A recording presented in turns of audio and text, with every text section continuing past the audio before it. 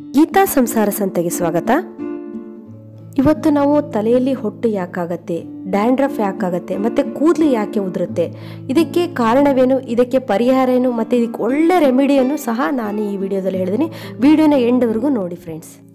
ತಲೆಯಲ್ಲಿ ಬ್ಯಾಕ್ಟೀರಿಯಲ್ ಮತ್ತು fungal ಗ್ರೋತ್ನಿಂದಾಗಿ dandruff ಆಗುತ್ತೆ. ನಾವು ಡ್ಯಾಂಡ್ರಫನ್ನು ಕಡಿಮೆ ಮಾಡಿಕೊಂಡ್ರೆ ನಮ್ಮ ತಲೆಯಲ್ಲಿ ಆಗುವಂಥ ಹಲವಾರು ಕಾಯಿಲೆಗಳನ್ನು ಅವಾಯ್ಡ್ ಮಾಡ್ಬೋದು. ಈ ಡ್ಯಾಂಡ್ರಫ್ ಒಂಥರ ಲೈಟಾಗಿ ಫ್ಲ್ಯಾಕ್ಸ್ ಥರ ಇರುತ್ತೆ. ಇದು ಎಲ್ಲ ಕಡೆ ಸಿಪ್ಪೆ ಥರ ಎಲ್ಲ ತಲೆಯಲ್ಲಿ ಹೇಳ್ತಾ ಇರುತ್ತೆ. ತುಂಬ ಇಚ್ಚಿಂಗ್ ಆಗ್ತಾ ಇರುತ್ತೆ, ಒಂಥರ ಇರಿಟೇಷನ್ ಆಗ್ತಾ ಇರುತ್ತೆ, ತುಂಬಾ ಕಿರಿಕಿರಿ ಆಗ್ತಿರುತ್ತೆ. ತಲೆ ಬಾಚಿದ್ರು ನಮ್ಮ ಡ್ರೆಸ್ಸಿನ ಮೇಲೆಲ್ಲ ಉದುರುತ್ತಾ ಇರುತ್ತೆ, ತುಂಬಾ ಹಿಂಸೆ ಆಗ್ತಿರುತ್ತೆ. ಹೀಗೆ ನಮ್ಮ ಡ್ರೆಸ್ಸಿನ ಮೇಲೆ ಉದುರುತ್ತು ಅಂತ ಅಂದರೆ ತುಂಬಾ ನಮಗೆ ಡ್ಯಾಂಡ್ರಫ್ ಆಗಿದೆ ಅಂತ ನಾವು ತಿಳ್ಕೊಬೇಕು. ಡ್ಯಾಂಡ್ರಫ್ನ ಕಂಟ್ರೋಲ್ ಮಾಡೋದು ಹೇಗೆ, ತಲೆಗುಡ್ಡನ್ನು ನಾವು ಹೇಗೆ ಕಂಟ್ರೋಲ್ ಮಾಡ್ಬೋದು ಅನ್ನೋದನ್ನು ಇವಾಗ ನಾವು ನೋಡೋಣ ಬನ್ನಿ. ಡ್ಯಾಂಡ್ರಫ್ ಜಾಸ್ತಿ ಆದಾಗ ನಾವು ಕೊಬ್ಬರಿ ಎಣ್ಣೆನ ಹಾಕಬಾರ್ದು. ಕೆಲವರಂತಾರೆ ಕೊಬ್ಬರಿ ಎಣ್ಣೆ ಜಾಸ್ತಿ ಹಾಕಿದ್ದೀನಿ, ನನಗೆ ಹೊಟ್ಟಾಗ್ಬಿಟ್ಟಿದೆ, ತುಂಬ ಕೊಬ್ಬರಿ ಎಣ್ಣೆ ಹಾಕೊಂಡು ಮೆತ್ಕೊಂಡ್ಬಿಟ್ಟಿರ್ತಾರೆ. ಅದು ಫಸ್ಟ್ ನಾವು ಮಾಡೋ ತಪ್ಪು. ಡ್ಯಾಂಡ್ರಫ್ ಫಂಗಸ್ ಆಗಿರೋದ್ರಿಂದ ಕೊಬ್ಬರಿ ಎಣ್ಣೆ ಹಾಕಿದರೆ ಇನ್ನೂ ಜಾಸ್ತಿ ಆಗುತ್ತೆ. ನಿಮ್ಮ ಕೂದಲು ಒಣ ಅನಿಸಿರುತ್ತೆ, ಒಂಥರ ಡ್ರೈ ಆಗಿರುತ್ತೆ. ಅದಕ್ಕೋಸ್ಕರ ಏನು, ಒಂದು 2 ಹನಿ ಸುಮ್ಮನೆ ಮೇಲಕ್ಕೆ ಕೊಬ್ಬರಿ ಎಣ್ಣೆ ಹಾಕ್ಕೊಂಡು ಕೂದಲಿಗಷ್ಟೇ ಅಪ್ಲೈ ಮಾಡ್ಕೋಬೇಕು. ಸ್ಕ್ಯಾಲ್ಪರ್ಗೂ ಅಪ್ಲೈ ಮಾಡಲೇಬಾರ್ದು. ವಾರದಲ್ಲಿ 2 ರಿಂದ 3 ಬಾರಿ ನೀವು ಮೈಲ್ಡ್ ಆಗಿರುವಂಥ ಆ್ಯಂಟಿ ಡ್ಯಾಂಡ್ರಫ್ ಶಾಂಪು ಹಾಕಿ ಹೇರ್ ವಾಶ್ ಮಾಡ್ಕೋಬೇಕು. ನೀವು ಡೈಲಿ 1 ಸ್ಪೂನ್ ಫ್ಲ್ಯಾಕ್ಸ್ ಸೀಡ್ಸನ್ನು ತಿನ್ನಬೇಕು. ಅಂದರೆ ಅಗಸೆ ಬೀಜ ಅಂತ ಕನ್ನಡದಲ್ಲಿ ಹೇಳ್ತಾರೆ. ಇದನ್ನು ನೀವು ಡೈಲಿ ಚಟ್ನಿ ಪುಡಿ ಮಾಡ್ಕೊಂಡಾದ್ರು ತಿನ್ನಬೇಕು, ಇಲ್ಲ ಹಾಗೇ ತಿನ್ಬೋದು. ಹಾಗೆ ತಿಂದು ನೀರು ಕುಡಿಬೋದು. ಇದರಿಂದ ಏನು ಉಪಯೋಗ ಅಂತ ಅಂದರೆ, ಇದು ನಮ್ಮ ಸ್ಕ್ಯಾಲ್ಫನ್ನು ಮಾಯ್ಶ್ಚರೈಸ್ ಆಗಿಡಲು ಸಹಾಯ ಮಾಡುತ್ತೆ. ಫ್ಲ್ಯಾಕ್ಸ್ ಸೀಡ್ಸಲ್ಲಿ ರಿಚ್ ಆಗಿ ಒಮೆಗಾ 3 ಇದೆ, ಅದರಿಂದ ಫಂಗಸ್ ಕಡಿಮೆ ಆಗುತ್ತೆ. ಆಮೇಲೆ ಚೆನ್ನಾಗಿ ನೀರು ಕುಡಿಬೇಕು. ನೀರು ತುಂಬಾ ಇಂಪಾರ್ಟೆಂಟು. ಇವಾಗ ನಾವು ಮೆಡಿಸನ್ ಯುಕ್ತವಾದ ಒಳ್ಳೆ ಎಫೆಕ್ಟಿವ್ ಆಗಿರುವಂಥ ಒಂದು ಹೇರ್ ಪ್ಯಾಕ್ ಮಾಡೋದು ಹೇಗೆ ಅಂತ ನೋಡ್ಕೊಂಬರೋಣ ಬನ್ನಿ. ಈ ಹೇರ್ ಪ್ಯಾಕನ್ನು ನೀವು ಯೂಸ್ ಮಾಡಿದೆ ಅಂದರೆ 100% ನಿಮ್ಗೆ ಒಳ್ಳೆ ರಿಸಲ್ಟ್ ಸಿಗುತ್ತೆ. ಇವಾಗ ಹೇಗೆ ಮಾಡೋದು ಅಂತ ನೋಡ್ರಿ ಬನ್ನಿ. ಟೀ ಸ್ಪೂನ್ಗಿಂತ ದೊಡ್ಡದಿರುತ್ತಲ್ಲ, ಅದರಲ್ಲಿ 2 ಸ್ಪೂನ್ ಮೊಸರು ಹಾಕೋಬೇಕು. 2 ದೊಡ್ಡ ಟೇಬಲ್ ಸ್ಪೂನಲ್ಲಿ ಮೊಸರು ಹಾಕೋಬೇಕು. ನಾನು ಇವಾಗ 1 ಸ್ಪೂನ್ ಒರಿಜಿನ್ ಕಂಪ್ನಿಯವರ ಮುಲ್ತಾನಿ ಮಿಟ್ಟಿ ತೊಗೊತಾ ಇದ್ದೀನಿ. ನೀವು ಬೇರೆ ಕಂಪ್ನಿಯವರ ಮುಲ್ತಾನಿ ಮಿಟ್ಟಿಯನ್ನು ತೊಗೋಬೋದು.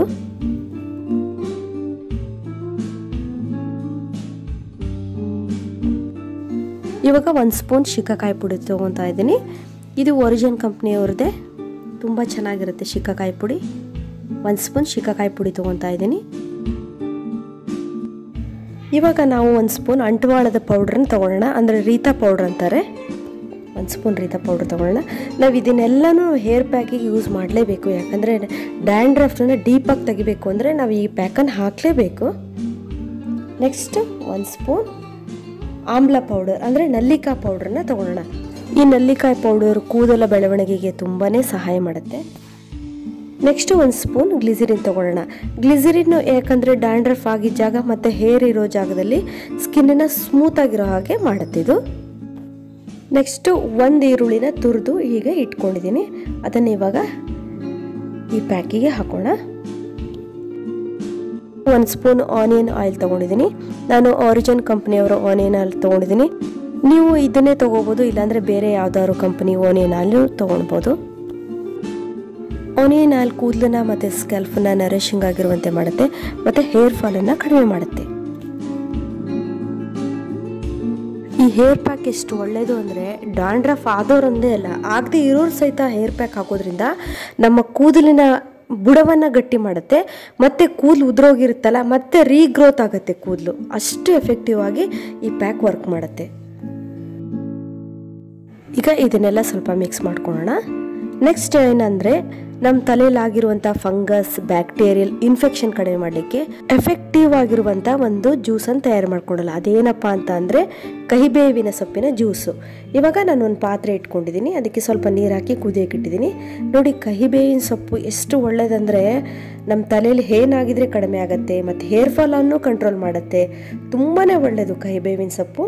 ಇವಾಗ ಕಹಿಬೇವಿನ ಸೊಪ್ಪಿನ ಜ್ಯೂಸನ್ನು 1-2 ಸ್ಪೂನ್ ಆದರೆ ಸಾಕು, ತಯಾರು ಮಾಡ್ಕೊಳ್ಳೋಣ. ನಾನು 10 ರಿಂದ 20 ಎಲೆ ತೊಗೊತಾ ಇದ್ದೀನಿ. ಇದನ್ನು ಚೆನ್ನಾಗಿ ಕುದಿಸ್ಕೋಬೇಕು ನೀರಲ್ಲಿ. ನೋಡಿ, ಕುದಿಸ್ತಾ ಇದ್ದೀನಿ. ಇದು ಪ್ರಕೃತಿ ನಮಗೆ ಕೊಟ್ಟಿರುವಂತಹ ಒಂದು ಒಳ್ಳೆ ಮೆಡಿಸಿನ್ ಇದನ್ನು ನಾವು ಉಪಯೋಗಿಸ್ಕೊಳ್ಳೋದೇ ಇಲ್ಲ ನೋಡಿ. ಈ ಕಲರ್ ಬರೋವರೆಗೂ ನಾವು ಅದನ್ನು ಚೆನ್ನಾಗಿ ಕುದಿಸ್ಕೋಬೇಕು.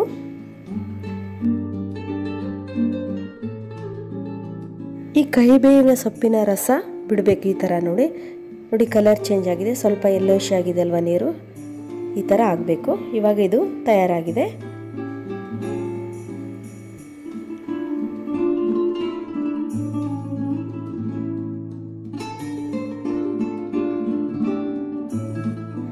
ಇದನ್ನು ನಾವು ಈಗ ಪ್ಯಾಕ್ ತಯಾರಿ ಮಾಡ್ಕೊತಿದ್ವಲ್ಲ, ಇದಕ್ಕೆ ಒಂದು 2 ಸ್ಪೂನಷ್ಟು ಸೋಸ್ಕೊಳ್ಳೋಣ. ತಣ್ಣಗಾದ್ಮೇಲೆ ನಾವು ಸೋಸ್ಕೋಬೇಕು. ಈಗ ತಣ್ಣಗಾಗಿದೆ, ಇದನ್ನು ಸೋಸ್ಕೊಳ್ಳೋಣ. ಇದನ್ನು ಹಾಗೆ ಸ್ವಲ್ಪ ಮಿಕ್ಸ್ ಮಾಡೋಣ. ನೆಕ್ಸ್ಟ್ ನಾವು ಕರ್ಪೂರ ತೊಗೋಬೇಕು, ಅಂದರೆ ಪಚ್ಚ ಕರ್ಪೂರ. ನೀವು ದೇವರಿಗೆಲ್ಲ ಹಚ್ತೀರಲ್ಲ ಅದೇ ಕರ್ಪೂರ ನೋಡಿ, ಈ ಥರ ಇರುತ್ತಲ್ಲ. ಇದರಲ್ಲಿ ರೌಂಡ್ ಶೇಪ್ ಇರುತ್ತೆ, ಉದ್ದ ಶೇಪ್ ಇರುತ್ತೆ. ಪಚ್ಚ ಕರ್ಪೂರ ಅಂತ ಹೇಳಿದ್ರೆ ಸಿಗತ್ತೆ ಅಂಗಡಿಲಿ ನಿಮಗೆ. ಇದನ್ನು ತೊಗೋಬೇಕು. ಇದು ತುಂಬಾ ಒಳ್ಳೆಯದು. ಇದು ಫಂಗಲ್ಸ್ ಆಗಿರೋದು ಬ್ಯಾಕ್ಟೀರಿಯಾನೂ ಕಡಿಮೆ ಮಾಡುತ್ತೆ, ಏನು ಆಗಿದ್ರೂ ಕಡಿಮೆ ಮಾಡುತ್ತೆ ನೋಡಿ. ಇದನ್ನು ಕೈಯಲ್ಲೇ ನಾವೀಗ ಪುಡಿ ಮಾಡ್ಕೊಬಿಡ್ಬೋದು. ಈ ಕೈಯಲ್ಲೇ ಈಗ ಪುಡಿ ಮಾಡಿ ಒಂದು ಕರ್ಪೂರ ತೊಗೊಂಡಿದ್ದೀನಿ, ಕೈಯಲ್ಲೇ ಪುಡಿ ಮಾಡ್ತಾ ಇದ್ದೀನಿ ನೋಡಿ. ಅದನ್ನು ಈ ಪ್ಯಾಕಿಗೆ ಹಾಕೊಳ್ಳೋಣ, ಹಾಕಿ ಮಿಕ್ಸ್ ಮಾಡೋಣ. ಈ ಪ್ಯಾಕ್ ಹಾಕೋದ್ರಿಂದ ನಮಗೆ ಹೇರ್ ಫಾಲ್ ಆಗೋದು ಕಡಿಮೆ ಆಗುತ್ತೆ, ಮತ್ತು ಸ್ಕ್ಯಾಲ್ಫಲ್ಲಿ ಇಚ್ಚಿಂಗ್ ಆಗೋದು ಕಡಿಮೆ ಆಗುತ್ತೆ. ಮತ್ತು ಹೇರು ಒಂದು ವೇಳೆ ಹೋಗಿದ್ರೆ, ಉದುರು ಹೋಗಿದ್ರೆ ಅದು ಮತ್ತೆ ಗ್ರೋತ್ ಆಗುತ್ತೆ. ನೆಕ್ಸ್ಟ್ ಇಂಪಾರ್ಟೆಂಟ್ ಇಂಗ್ರೀಡಿಯೆಂಟ್ಸ್, ನಾವು ಪೌಡರ್ ಮಾಡಿರುವಂಥ, ಪುಡಿ ಮಾಡಿರುವಂಥ ಮೆಂತೆ ಪೌಡ್ರನ್ನ ಹಾಕ್ಕೊತಾ ಇದ್ದೀನಿ. 2 ಸ್ಪೂನ್ ಮೆಂತೆ ಪೌಡ್ರ್ ಹಾಕೊಳ್ಳೋಣ ನೋಡಿ. 2 ಸ್ಪೂನ್ ಮೆಂತೆ ಪೌಡ್ರ್ ಹಾಕ್ಕೊಂಡಿದ್ದೀನಿ. ಇದನ್ನು ಇವಾಗ ಮಿಕ್ಸ್ ಮಾಡೋಣ. ಈ ಪ್ಯಾಕನ್ನು ನೀವು ವಾರದಲ್ಲಿ 2 ಸಲ ಹಾಕ್ಕೋಬೇಕು. ಒಂದು 3 ತಿಂಗಳು ನೀವು ಈ ಥರ ಟ್ರೈ ಮಾಡಿದೆ ಅಂತ ಅಂದರೆ ಡ್ಯಾಂಡ್ರಫ್ ಹೇಳ ಹೆಸರಿಲ್ದಾಗ ಕಡಿಮೆ ಆಗುತ್ತೆ. ಕೂದಲು ಎಷ್ಟು ಚೆನ್ನಾಗಿ ಬೆಳೆಯುತ್ತೆ ಅಂದರೆ ತುಂಬಾ ಚೆನ್ನಾಗಿ ತಿಕ್ಕಾಗಿ ಕೂದಲು ಬೆಳೆಯುತ್ತೆ. ಇವಾಗ ನಾನು ಈ ಹೇರ್ ಪ್ಯಾಕ್ ಹೇಗೆ ಹಾಕೋದು ಅಂತ ಹೇಳ್ತೀನಿ. ಫಸ್ಟು ನಮ್ಮ ತಲೆ ವಾಶ್ ಮಾಡ್ಕೊಂಡಿರಬೇಕು, ಕ್ಲೀನಾಗಿ ವಾಶ್ ಮಾಡ್ಕೊಂಡಿರಬೇಕು. ನಮ್ಮ ಸ್ಕ್ಯಾಲ್ಫು ಕ್ಲೀನಾಗಿ ಧೂಳಿನಿಂದ ಮುಕ್ತವಾಗಿರಬೇಕು. ಒಂದು ಬೌಲಲ್ಲಿ ಅರಿಶಿನ ಪುಡಿ ಇಟ್ಕೊಂಡಿದ್ದೀನಿ, ಇನ್ನೊಂದು ಬೌಲಲ್ಲಿ ಸಕ್ಕರೆ ಇಟ್ಕೊಂಡಿದ್ದೀನಿ. ಒಂದು ಟೊಮೊಟೊ ಹಣ್ಣನ್ನು ಕಟ್ ಮಾಡಿ ಅರ್ಧ ಭಾಗ ಅಷ್ಟು ಇಟ್ಕೊಂಡಿದ್ದೀನಿ. ಫಸ್ಟ್ ನಾವು ಅರಿಶಿನ ಪುಡಿಲಿ ಟೊಮೊಟೊ ಹಣ್ಣನ್ನು ಒಂದು ಸಲ ಹೀಗೆ ಡಿಪ್ ಮಾಡ್ಕೋಬೇಕು. ಆಮೇಲೆ ಸಕ್ಕರೆಯಲ್ಲಿ ತುಂಬ ಚೆನ್ನಾಗಿ ಡಿಪ್ ಮಾಡ್ಕೋಬೇಕು ನೋಡಿ. ಹೀಗೆ ಒತ್ತಿ ಒತ್ತಿ ನೀಟಾಗಿ ಸಕ್ಕರೆ ಅಂಟ್ಕೋಬೇಕು, ಆ ರೀತಿ ಡಿಪ್ ಮಾಡ್ಕೋಬೇಕು. ಈ ಥರ ಡಿಪ್ ಮಾಡಬೇಕು. ಇದನ್ನು ನಾವು ನಮ್ಮ ತಲೆಗೆ, ಸ್ಕ್ಯಾಲ್ಪಿಗೆ ಅದನ್ನು ಈ ಥರ ಹಚ್ಚಿಬಿಟ್ಟು ಸ್ಕ್ರಬ್ ಮಾಡಬೇಕು ನೋಡಿ. ಈ ಥರ ಸ್ಕ್ರಬ್ ಮಾಡೋದ್ರಿಂದ ಬ್ಲಡ್ ಸರ್ಕ್ಯುಲೇಷನ್ ತುಂಬ ಚೆನ್ನಾಗಾಗಿ ಡ್ಯಾಂಡ್ರಫ್ ಕಡಿಮೆ ಆಗುತ್ತೆ, ಮತ್ತು ಹೇರ್ ಫಾಲ್ ಸಹಿತ ಕಡಿಮೆ ಆಗುತ್ತೆ. ಇವಾಗ ನಾವು ಹೇರ್ ಪ್ಯಾಕ್ ಹಾಕೋಣ ನೋಡಿ. ಈ ಥರ ಪಾರ್ಟಿಷನ್ ಮಾಡಿ ಮಾಡಿ ನಾವು ಕೂದಲನ್ನು ಈಗ ಪ್ಯಾಕ್ ಅಪ್ಲೈ ಮಾಡಬೇಕು ನೋಡಿ. ಈ ಥರ ಪಾರ್ಟಿಷನ್ ಮಾಡಿ ಮಾಡಿ ನಮ್ಮ ಹೇರಿಗೆ ಹೇರ್ ಪ್ಯಾಕ್ ಹಾಕಬೇಕು.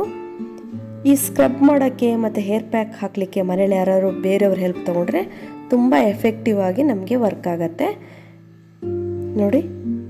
ನಾವು ಹಾಕೊಳ್ಳೋದ್ರೆ ಸ್ವಲ್ಪ ಕಷ್ಟ ಆಗುತ್ತೆ, ಬೇರೆಯವರಾದರೆ ನೀಟಾಗಿ ಅಪ್ಲೈ ಮಾಡ್ತಾರೆ. ಈ ಥರ ನೀವು ನಿಮ್ಮ ತಲೆಯ ಫುಲ್ಲು ಹೇರಿನ ಕೂದಲಿನ ಬುಡಕ್ಕೆ ಈ ಪ್ಯಾಕನ್ನು ಅಪ್ಲೈ ಮಾಡಬೇಕು.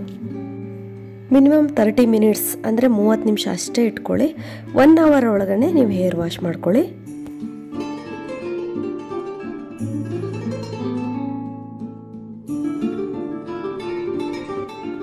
ಇವಾಗ ನಾನು ನನ್ನ ಹೇರನ್ನು ವಾಶ್ ಮಾಡ್ಕೊಂಡು ಬಂದಿದ್ದೀನಿ. ತುಂಬ ಜನ ನನ್ನ ಹೇರ್ ತೋರಿಸಿಲ್ಲ ನೀವು ಮೇಡಮ್, ನಿಮ್ಮ ಹೇರು ಅಷ್ಟು ಉದ್ದ ಇದೆಯಾ ಅಂತ ಕ್ವಶನ್ನು ನೋಡಿ. ಅದಕ್ಕೆಲ್ಲ ಆನ್ಸರ್ ಕೊಡ್ತಾ ಇದ್ದೀನಿ. ನಂದು ತುಂಬ ಲಾಂಗ್ ಏನಿಲ್ಲ ನೋಡಿ, ಇಷ್ಟಿದೆ ನೋಡಿ ನನ್ನ ಹೇರ್. ತುಂಬ ಹೆಲ್ದಿಯಾಗಿದೆ ನನ್ನ ಹೇರು, ತುಂಬ ತಿಕ್ಕಿದೆ ನೋಡಿ, ಇಷ್ಟಿದೆ. ನೀವು ಈ ಹೇರ್ ಪ್ಯಾಕ್ ಹಾಕೋದ್ರಿಂದ ನಿಮ್ಮ ಕೂದಲು ತುಂಬಾ ಚೆನ್ನಾಗಾಗತ್ತೆ, ತುಂಬ ತಿಕ್ಕಾಗಿ ತುಂಬ ಲಾಂಗಾಗಿ ಬೆಳೆಯುತ್ತೆ. ಮತ್ತು ನನ್ನ ಹೇರನ್ನು ಯು ಶೇಪಲ್ಲಿ ಕಟ್ ಮಾಡಿದ್ದೀನಿ. ಫ್ರಂಟ್ ಹಾಕೊಂಡಾಗ ಏನಂತ ಶಾರ್ಟ್ ಅನಿಸುತ್ತೆ, ಯು ಶೇಪ್ ಕಟ್ ಮಾಡಿದ್ದೀನಲ್ಲ ಅದಕ್ಕೆ ಹಾಗನ್ಸುತ್ತೆ. ನೀವು ಈ ಮೆಥಡನ್ನು ಫಾಲೋ ಮಾಡಿದರೆ 100% ನಿಮ್ಗೆ ಒಳ್ಳೆ ರಿಸಲ್ಟ್ ಸಿಗುತ್ತೆ. ಇದುವರೆಗೂ ನನ್ನ ವಿಡಿಯೋ ನೋಡೋದಕ್ಕೆ ನಿಮಗೆಲ್ಲರಿಗೂ ಧನ್ಯವಾದಗಳು. ಯಾರು ನನ್ನ ಚಾನಲನ್ನು ಸಬ್ಸ್ಕ್ರೈಬ್ ಮಾಡ್ಕೊಂಡಿಲ್ಲ ಅವ್ರು ನನ್ನ ಚಾನಲನ್ನು ಮರೆಯದೇ ಸಬ್ಸ್ಕ್ರೈಬ್ ಮಾಡ್ಕೊಳ್ಳಿ. ಮತ್ತು ಒಂದು like ಕೊಡೋದಂತೂ ಮರಿಲೇಬೇಡಿ friends. Be happy, take care, bye.